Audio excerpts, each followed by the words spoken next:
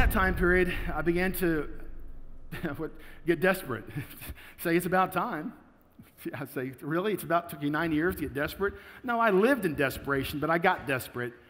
I had to find an answer because, we love God. We were going to church, and the Bible's clear on God's will for us, that He's good, but I wasn't seeing that in my life. And so, a call came crashing in. This one day, the attorney called and said, okay, it's done.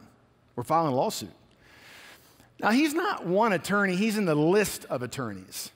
And for some reason, this day, I had the revelation that I'm in trouble. Now, fear kind of dulls your senses, too.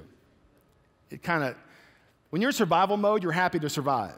There are no dreams, so you just kind of adapt this mindset of, hey, I made it through the week. I made it through today.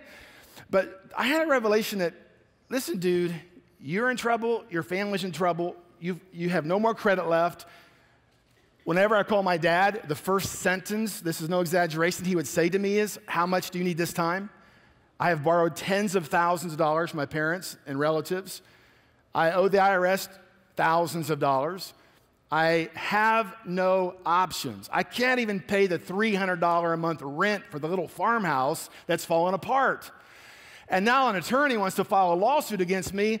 And so I go upstairs, I lay across the bed, I'm weeping, I say, God, you've got to help me. And he spoke to me right away. I was really surprised. He spoke to me right away.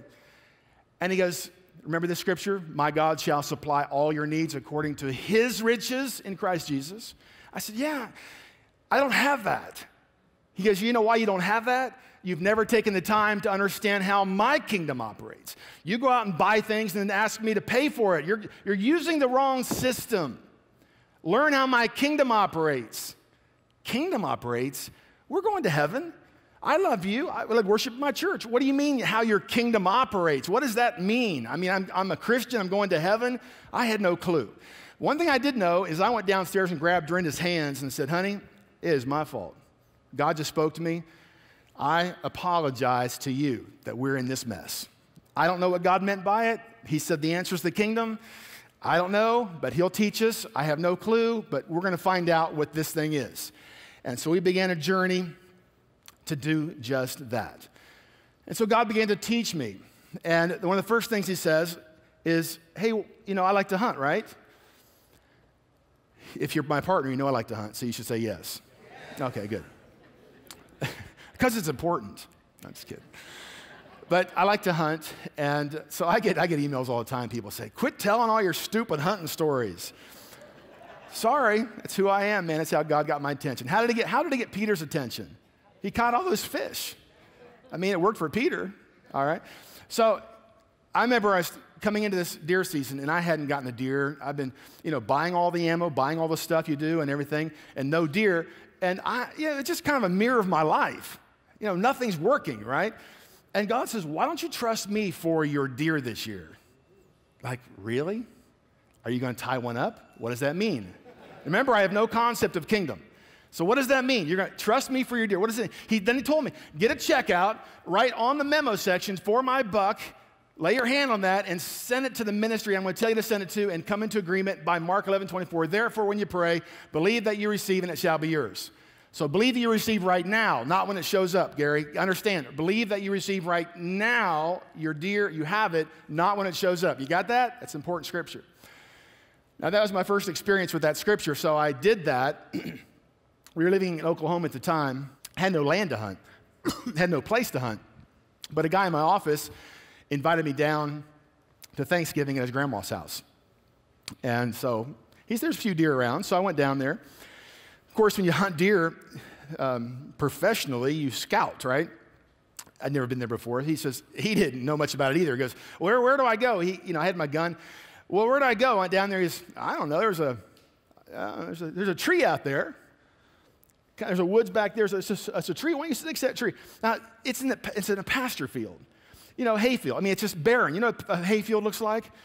And there's one tree in the middle of the hayfield. Now, would you tell a guy that's a good place to hunt? Just to go sit by that one tree in the middle of this barren field. Don't you think the deer would see you? But that's what I did. So I went out there and sat down. And so I'm sitting there, and without knowing it, a buck is coming up behind he's coming across the field full speed directly at this lone tree behind me. I didn't see him until he stops the tree. He smells me. He goes, I heard this snort. I look over, and he's standing. Here's the tree. I'm sitting at the tree, and he is right here, his face looking at me. I mean, barren hayfield. I think, where did you come from? Of course, when he saw me, that was it. He took off. And I made a fantastic shot offhand at a running white-tailed deer, and I dropped that buck, and I was like, did that just happen? I mean, where did that buck come from? How did I hit that deer? I mean, I was in shock. My friend who had asked me to come down and hunt, he comes over, oh, you got the buck. I said, yeah, but see, when I made that prayer, and I thank God for it, and I sowed that seed, I wrote a piece of paper out. I received my buck on this date, and I stuck it in my hunting coat. I said, Don, no, come here. I don't think I had much to do with this deer. Let me show you. I pulled that piece of paper out, and I said, Don, I don't understand this yet, but God's kingdom did this. God did this. And so I did it the next year, because, you think it's a fluke, right? Your mind says, well, it's just one time. Every year after that, in 45 minutes, I'd have my buck. So when I saw that happen a couple years in a row, the one that really freaked me out, remember, I'm watching how the kingdom operates. The kingdom is a government that has laws, and I'm observing it. And so a couple years later, it was deer season, and so I sowed my seed, because I've learned this is how I get my deer every year in 45 minutes, so I sow my seed, I go out there, I sow for a buck, and there he is. He's over there, and he's crossing the neighbor's field away from me, 200 yards away from me. That's my buck. That's what I sowed for. That's him. But he's going the wrong way. He's about to walk into the woods over there. And God spoke to me, tell it to come to you. What? That would scare it away. Not out loud, just tell it to come to you. So this is my very first, my second year bow hunting. I mean, I didn't know anything about bow hunting. I didn't wear camouflage. I was only 10 foot up in a tree. I mean, I knew nothing really. I'm just out there by faith. I'm just nothing. So I figured I'd add some verbiage to what I'm going to say.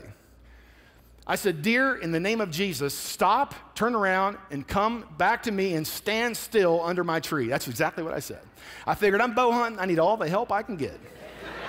So this deer, he stops, he turns around, and he starts meandering back across his 200 yards, and he comes up under my tree and stands perfectly still, directly 10 yards under me, 10 feet under me. I'm not that bad a shot. I took that one home. But that caught my attention. The kingdom caught my attention. The kingdom. Hi, I'm Gary Keesee, and you will never fulfill your destiny until you fix your money thing. Visit GaryKeesee.com, and don't forget to hit the subscribe button below for more amazing weekly videos on fixing your money thing. And thanks for watching.